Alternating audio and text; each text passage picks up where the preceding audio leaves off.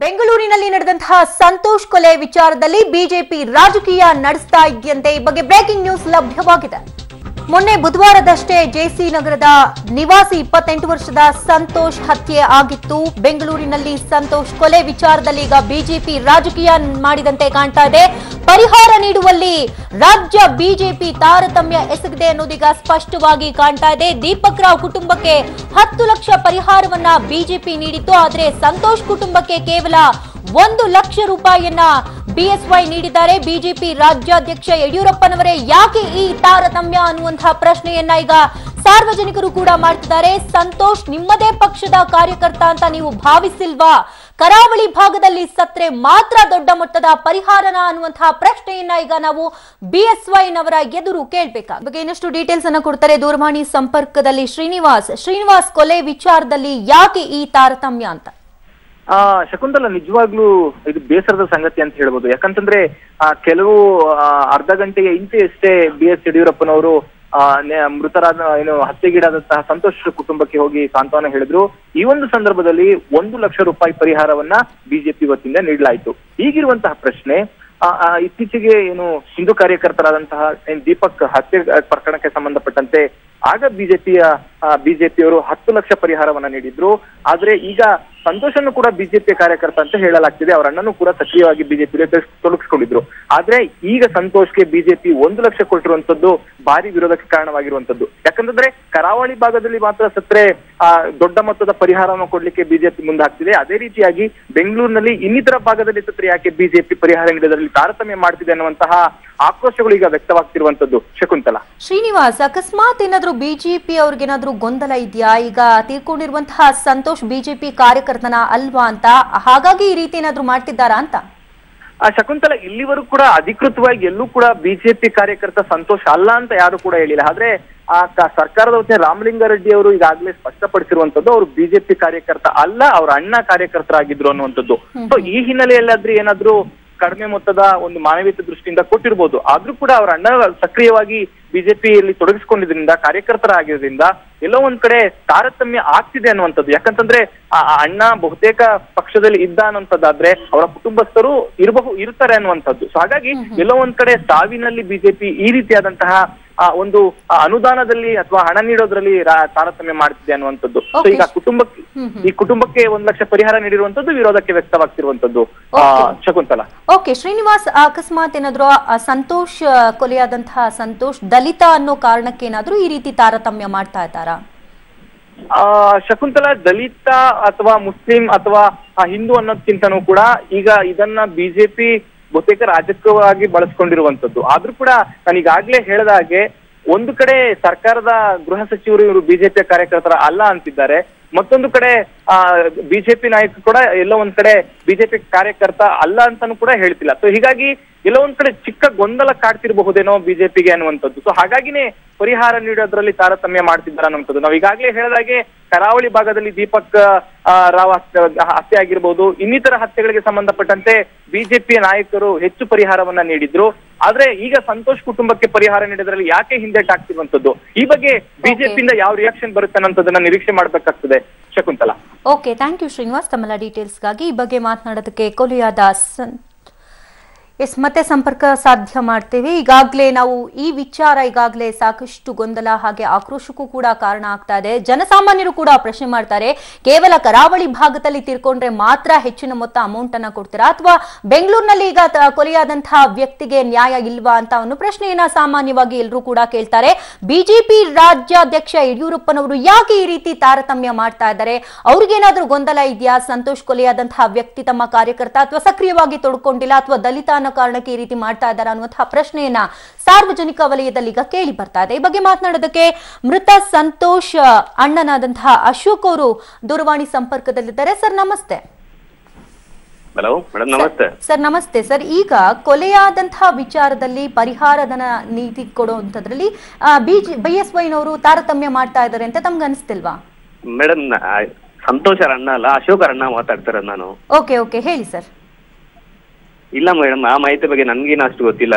ನಮ್ ತಮ್ಮಗೆ ಗೊತ್ತಿರ್ಬೇಕು. ಅವ್ನ್ ಫೋನ್ ಇಕ್ಕಿಲ್ಲ ಹೋಗಿದ್ದಾನೆ. ಅವ್ನ್ ಬಂದಾದ್ಮೇಲೆ ಬೇಕಾದ್ರೆ ನಿಮ್ಗೆ ತಿಳಿಸ್ಲಾ? Okay sir. ನೆನ್ನೆ ಬಿಎಸ್ವೈ ಅವ್ರು ಬಂದ ಸಂದರ್ಭದಲ್ಲಿ ನೀವು ಇದ್ರ ಮನೆಯಲ್ಲಿ? ಇಲ್ಲ ಮೇಡಮ್. ಇರಲಿಲ್ಲ. Okay sir, thank you public ನ್ಯೂಸ್ನೊಂದಿಗೆ ಮಾತನಾಡೋದಕ್ಕಾಗಿ. S, ಈಗ ಈ ಒಂದು ಪ್ರಶ್ನೆ ಜನಸಾಮಾನ್ಯರಲ್ಲಿ ಎಲ್ಲರೂ ಕೂಡ ಕೇಳುವಂತದ್ದು, ಸಂತೋಷ್ ನಿಮ್ಮದೇ ಪಕ್ಷದ ಕಾರ್ಯಕರ್ತ ಅಂತ ಭಾವಿಸಿಲ್ವಾ ಯಡಿಯೂರಪ್ಪನವರೇ ಅಂತ ಕೇಳಬೇಕಾಗುತ್ತೆ.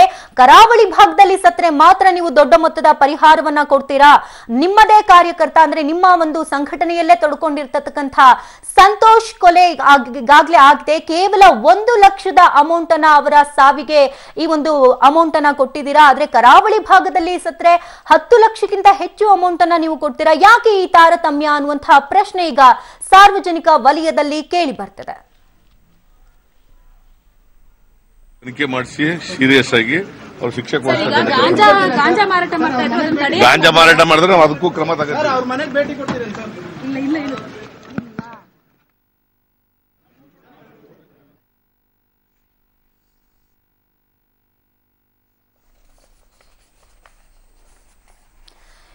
ಸಿಎಂ ಸಿದ್ದರಾಮಯ್ಯನವರು ಈಗಷ್ಟೇ ಮಾತನಾಡಿದ್ರು. ಈಗ ಗಾಂಜಾ ಕೇಸ್ನಲ್ಲಿ ಈಗ ಸಾಕಷ್ಟು ಜನ ತೊಡ್ಕೊಂಡಿರ್ತಾರೆ. ಅಂಥ ಕೇಸ್ನಲ್ಲಿ ಏನಾದ್ರೂ ತೊಂದರೆಗಳಾಗಿದ್ರೆ, ಸಮಸ್ಯೆಗಳಾಗಿದ್ರೆ ಅಂಥವರ ವಿರುದ್ಧ ನಾವು ತಕ್ಷಣವೇ ಕ್ರಮವನ್ನ ತೆಗೆದುಕೊಳ್ತೀವಿ ಅಂತ ಸಿಎಂ ಸಿದ್ದರಾಮಯ್ಯನವರು ಹೇಳ್ತಿದ್ದಾರೆ.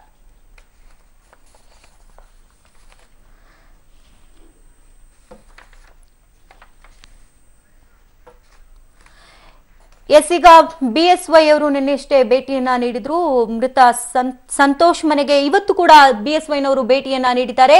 ಆದ್ರೆ ಮಂಗಳೂರಿನಲ್ಲಿ ತೀರ್ಕೊಂಡಂತಹ ದೀಪಕ್ ಕುಟುಂಬಕ್ಕೆ 10 ಲಕ್ಷ ಪರಿಹಾರವನ್ನ ನೀಡಿದ್ರು. ಆದ್ರೆ ಸಂತೋಷ್ ಮನೆಗೆ ಈಗ ಭೇಟಿ ನೀಡಿ ಕೇವಲ 1 ಲಕ್ಷ ಮೊತ್ತವನ್ನ ಆ ಕುಟುಂಬಕ್ಕೆ ನೀಡಿದ್ದಾರೆ. ಸಂತೋಷ್ ನಿಮ್ಮದೇ ಪಕ್ಷದ ಕಾರ್ಯಕರ್ತ ಅಂತ ಭಾವಿಸಿಲ್ವಾ ಅಂತ ಜನಸಾಮಾನ್ಯರಲ್ಲಿ ಸಾಮಾನ್ಯವಾಗಿ ಹೇಳುವಂತಹ ಪ್ರಶ್ನೆ ಇದು.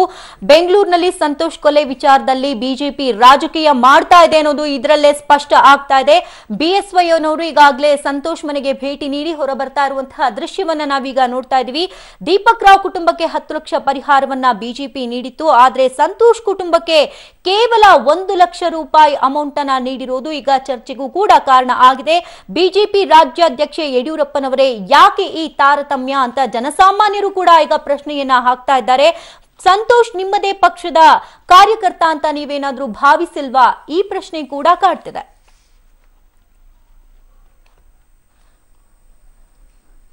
ಈ ಬಗ್ಗೆ ಮಾತನಾಡೋದಕ್ಕೆ ಗೃಹ ಸಚಿವರಾದಂತಹ ರಾಮಲಿಂಗ ರೆಡ್ಡಿ ಅವರು ದೂರವಾಣಿ ಸಂಪರ್ಕದಲ್ಲಿದ್ದಾರೆ. ಸರ್ ನಮಸ್ತೆ. ನಮಸ್ಕಾರ. ಏನಮ್ಮ ಸರ್, ಬಿಜೆಪಿ ಅವರು ಈಗ ಒಂದ್ ರೀತಿ ತಾರತಮ್ಯ ಮಾಡ್ತಾ ಇದ್ದಾರೆ. ಈಗ ದೀಪಕ್ ರಾವ್ ಕೊಲೆ ಪ್ರಕರಣಕ್ಕೆ ಸಂಬಂಧಪಟ್ಟಂತೆ 10 ಲಕ್ಷ ಪರಿಹಾರವನ್ನ ನೀಡಿದ್ರು. ಆದ್ರೆ ಇಲ್ಲಿ ಕೇವಲ 1 ಲಕ್ಷ ಕೊಡ್ತಾ ಇದ್ದಾರೆ. ಯಾಕೆ ಈ ತಾರತಮ್ಯ ಯಾಕೆ ಮಾಡ್ತಿದ್ದಾರೆ ಅನ್ಸುತ್ತೆ?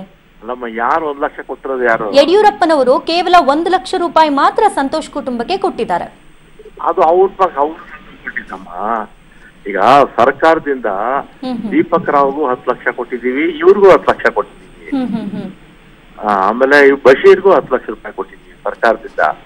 ಅವ್ರು ಯಡಿಯೂರಪ್ಪ ಅವ್ರಿಗೆ ಎಷ್ಟು ಕೊಟ್ಕೊಳ್ಳೋದು ಬಿಡೋದು ಅವ್ರು ಸಂಬಂಧಪಟ್ಟಿದ್ದಮ್ಮ, ನಮಗ್ ಸಂಬಂಧ ಇಲ್ಲ. ಅಂದ್ರೆ ಸಾವಿನ ವಿಚಾರದಲ್ಲಿ ಬಿಜೆಪಿ ರಾಜಕಾರಣ ಮಾಡ್ತಾ ಇದೆ ಅಂತ ತಮ್ಗನ್ಸ್ತಿಲ್ವಾ? ಅದು 100% ಮಾಡ್ತಾರೆ, ಅದರಲ್ಲಿ ಏನು ಡೌಟ್ ಏನಿಲ್ಲ. ಆದ್ರೆ ಸರ್ಕಾರ ಈ ಹುಡುಗ ಸಂತೋಷ್ ಅವರ ಕುಟುಂಬಕ್ಕೂ 10 ಲಕ್ಷ ಪ್ಲಸ್ ಮನೆಗೆ ಅವ್ರ ಕೆಲಸ ಕೊಡೋದಕ್ಕೂ ಕೂಡ ನೆನೆ ಮುಖ್ಯಮಂತ್ರಿಗಳ ಹತ್ರ ಚರ್ಚೆ ಮಾಡಿದ್ದೀನಿ. ಅದಾಗುತ್ತಮ್ಮ, ಅದು ಆಗುತ್ತೆ. ಆದ್ರೆ ಅವ್ರು ಕೊಟ್ಕೊಳ್ಳೋದು ನಮ್ಗೆ ಸಂಬಂಧ ಇಲ್ಲ. ಅವ್ರು ಎಷ್ಟು ಬೇಕಾದ್ರೂ ಕೊಟ್ಕೋಬಹುದು, ಅದು ಅವ್ರ ಪಕ್ಷ ಅಲ್ವಾ ಅದು. ಸರಿ, ಈಗ ದೀಪಕ್ ರಾವ್ ಕೊಲೆ ಆದ ತಕ್ಷಣ ಅವ್ರು 10 ಲಕ್ಷ ಪರಿಹಾರವನ್ನ ಘಂಟಾಘೋಷವಾಗಿ ಘೋಷಣೆ ಮಾಡ್ಬಿಟ್ರು, ಕೊಟ್ರು.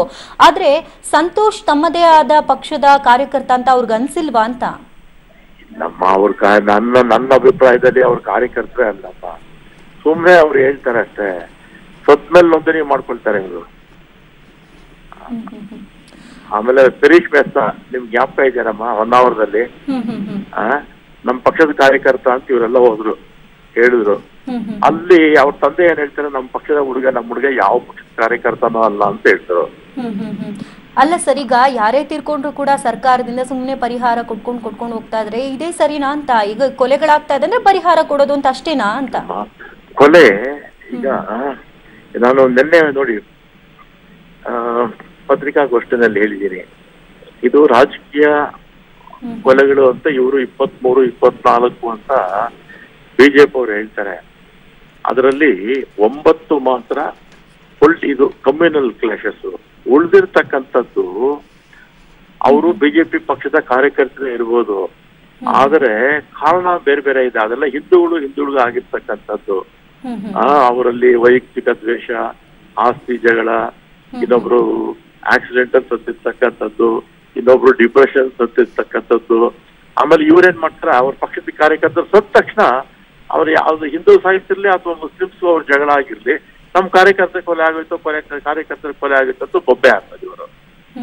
ಯಾವ ಕಾರಣಕ್ಕೆ ಸತ್ರು ಅಂತ ನಾವು ಪುಸ್ತಕ ಪ್ರಿಂಟ್ ಮಾಡ್ಕೊಡ್ತೀನಮ್ಮ, ಪುಸ್ತಕ ಪ್ರಿಂಟ್ ಮಾಡ್ಕೊಡ್ತೀನಿ. ಇವ್ರ ಈ ರೀತಿ ಜನಕ್ಕೆ ಅಪಪ್ರಚಾರ ಮಾಡ್ತಾರಲ್ಲ, ಜನಕ್ಕೆ ಏನು ವಾಸ್ತವ ಸ್ಥಿತಿ ಏನಿದೆ ಅನ್ನೋದನ್ನ ಪ್ರಿಂಟ್ ಮಾಡೇ ಕೊಡ್ತೀನಿ. ಅಲ್ಲ ಸರ್, ಈಗ ರಾಜಕೀಯ ಪಕ್ಷಕ್ಕೆ ಸೇರಿದ್ದಾರೆ ಅನ್ನೋ ಒಂದು ಕಾರಣಕ್ಕೆ 10 ಲಕ್ಷವನ್ನ ಘೋಷಣೆ ಮಾಡ್ಬಿಡೋದು ಅಷ್ಟೇ ಸರಿನಾ ಅಂತ. ಈಗ ಈ ಪರಿಹಾರಗಳಿಗೆ ಕೊನೆ ಯಾವಾಗ ಅಂತ ಸರ್? ಕೊನೆಗಳಲ್ಲಿ ನಿಂತರೆ ಪರಿಹಾರ ಇರೋದಿಲ್ಲಮ್ಮ. ಏನಾಗುತ್ತೆ, ರಾಜಕೀಯಕ್ಕೋಸ್ಕರ ಜನರನ್ನ ಪ್ರೇರೇಪಣೆ ಮಾಡೋದು, ಜನರನ್ನ ಹೊಡೆಯೋದು, ಸಮಾಜವನ್ನ ಹೊಡೆಯೋದು, ಜಾತಿಗಳ ಮೇಲೆ ಎತ್ಕಟ್ಟೋದು, ಧರ್ಮಗಳ ಮೇಲೆ ಎತ್ಕಟ್ಟೋದು, ಇದೆಲ್ಲ ಕೂಡ ನಡೀತಾ ಇದ್ರೆ ಸಹಜವಾಗಿ ಇದೆಲ್ಲ ಆಗ್ತಾ ಇರುತ್ತೆ. ಜನಕ್ಕೆ ನೆಮ್ಮದಿಯಾಗಿ ಬಿಟ್ಬಿಟ್ರೆ ಜನಕ್ಕೆ ಇದ್ಯಾವುದು ಕೂಡ ಬೇಕಾಗಿಲ್ಲ. ಆದ್ರೆ ರಾಜಕೀಯ ಪಕ್ಷಗಳಿಗೂ ಸಂಘಟನೆಗಳಿಗೂ ಇದೆಲ್ಲ ಕೂಡ ಬೇಕಾಗಿದೆ, ಚುನಾವಣೆ ದೃಷ್ಟಿಗಳಿಂದ ಮತ್ತೆ ಅವರ ರಾಜಕೀಯದ ಭವಿಷ್ಯಗಳಿಂದ ಅವರು ಈ ರೀತಿ ಸಮಾಜ ಒಡೆಯುವ ಕೆಲಸವನ್ನು ಮಾಡ್ತಾ ಇದ್ದಾರಮ್ಮ. ಓಕೆ ಸರ್, ಒಂದ್ ಕಡೆ ನೀವೇ ಹೇಳೋ ಪ್ರಕಾರ ಈಗ ಇದು ವೈಯಕ್ತಿಕ ದ್ವೇಷದಿಂದ ಕೊಲೆ ಆಗಿದೆ ಅಂತ ಹೇಳ್ತೀರಾ. ಹಾಗಾದ್ರೆ ಸರ್ಕಾರದ ಕಡೆಯಿಂದ 10 ಲಕ್ಷ ಘೋಷಣೆ ಮಾಡಿದ್ ಯಾಕೆ ಅನ್ನೋ ಒಂದು ಪ್ರಶ್ನೆ ಕಾಡುತ್ತಲ್ವಾ? ನೆನೆ ನೀವೇ ನೋಡಿದ್ರಲ್ಲಮ್ಮ, ಹೆಣ ನಿಲ್ಲಿಸಿದೆ, ಅಲ್ಲಿ ಯಾವ ತರ ಡ್ರಾಮಾ ಮಾಡೋರು ಅಂತ. ಆಮೇಲೆ ಇನ್ನೊಂದು, ಅವರು ತೀರಾ ಬಡ ಕುಟುಂಬ ಅದರಲ್ಲಿ ಆಟೋ ಓಡಿಸ್ತಾ ಇದ್ದಂತವ್ರು. ಆ ಕುಟುಂಬದ ದೃಷ್ಟಿಯಿಂದ ಸರ್ಕಾರ ಕೆಲವು ಸಂದರ್ಭದಲ್ಲಿ ಅದು ಸಹಾಯ ಮಾಡಬೇಕು.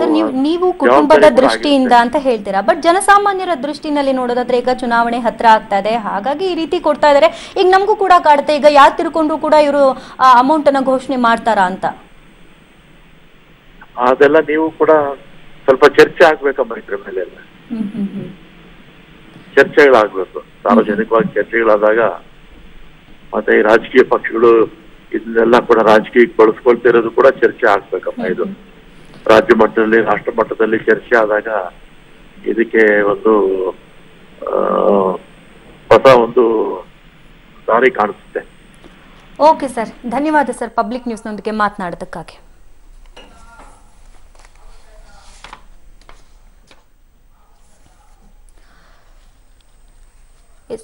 ಇನ್ನು ಸಂತೋಷ್ ನಿವಾಸಕ್ಕೆ ಬಿಜೆಪಿ ರಾಜ್ಯಾಧ್ಯಕ್ಷರು ಭೇಟಿ ನೀಡಿದ್ದಾರೆ. ಏನ್ ಮಾತನಾಡಿದ್ದಾರೆ ಬನ್ನಿ ನೋಡೋಣ. ಈಗ ಸಂತೋಷ್ ಅವರ ಕೊಲೆ ಆಗಿದೆ. ಸುಮಾರು 24 ಹಿಂದೂ ಯುವಕರ ಹತ್ಯೆಗಳಾಗ್ತಾನೆ ಇದೆ. ನಮ್ಮ ಗೃಹ ಸಚಿವ ರಾಮಲಿಂಗ ರೆಡ್ಡಿ ಅಂತೂ ಬಹಳ ಬೇಜವಾಬ್ದಾರಿಯಿಂದ ಹೇಳಿಕೆಯನ್ನು ಕೊಡೋದ್ರ ಮೂಲಕ ತಾನೊಬ್ಬ ಗೃಹ ಸಚಿವ ಅನ್ನೋದನ್ನೇ ಮರ್ತಿದ್ದಾರೆ. ಸಂತೋಷ್ ಒಬ್ಬ ಪ್ರಾಮಾಣಿಕ ಯುವಕ, ಅನ್ಯಾಯದ ವಿರುದ್ಧ ಹೋರಾಟ ಮಾಡ್ತಾ ಇದ್ದು, ಈ ತರ ಜನರಿಗೆ ಕಿರುಕುಳ ತೊಂದರೆ ಕೊಡಬೇಡಿ ಅಂತ ಹೇಳಿದಕ್ಕೇನೆ ಸಣ್ಣ ಕಾರಣಕ್ಕಾಗಿ ಅವನನ್ನು ಹತ್ಯೆ ಮಾಡಿರುವಂತಹದ್ದು ಇದೊಂದು ಅಮಾನುಷ ಕೃತ್ಯ. ಇದನ್ನು ಖಂಡಿಸ್ತೇನೆ. ಬಹುಶಃ ಇನ್ನೆಷ್ಟು ಈ ರೀತಿಯ ಘಟನಾವಳಿಗಳಾಗಬೇಕು ಅಂತ ಸಿದ್ದರಾಮಯ್ಯನವ್ರ ಮನಸ್ಸಿನಲ್ಲಿ, ರಾಮಲಿಂಗಾರೆಡ್ಡಿ ಅವ್ರ ಮನಸ್ಸಿನಲ್ಲಿ ಇದೆಯೋ ಗೊತ್ತಿಲ್ಲ. ಜನರೇ ಇದ್ರ ವಿರುದ್ಧ ಸಿಡಿದೇಳಬೇಕಾಗತ್ತೆ, ಬೀದಿ ಇಡಬೇಕಾಗತ್ತೆ. ಕಾನೂನು ಸುವ್ಯವಸ್ಥೆ ಸಂಪೂರ್ಣ ಹದಗೆಟ್ಟಿದೆ. ನಾನು ಮತ್ತೆ ಹೇಳಕ್ಕೆ ಇಚ್ಛೆ ಪಡ್ತೇನೆ, ಇವತ್ತು ಸಿದ್ದರಾಮಯ್ಯನವರ ಸರ್ಕಾರ ತಮ್ಮ ಸ್ವಾರ್ಥಕ್ಕಾಗಿ, ಅಧಿಕಾರಕ್ಕಾಗಿ ಕಾನೂನು ಸುವ್ಯವಸ್ಥೆನ ಬಲಿ ಕೊಟ್ಟು ಈ ದುಸ್ಥಿತಿಗೆ ತರುವಂತ ಪ್ರಯತ್ನ ಮಾಡ್ತಾ ಇದೆ.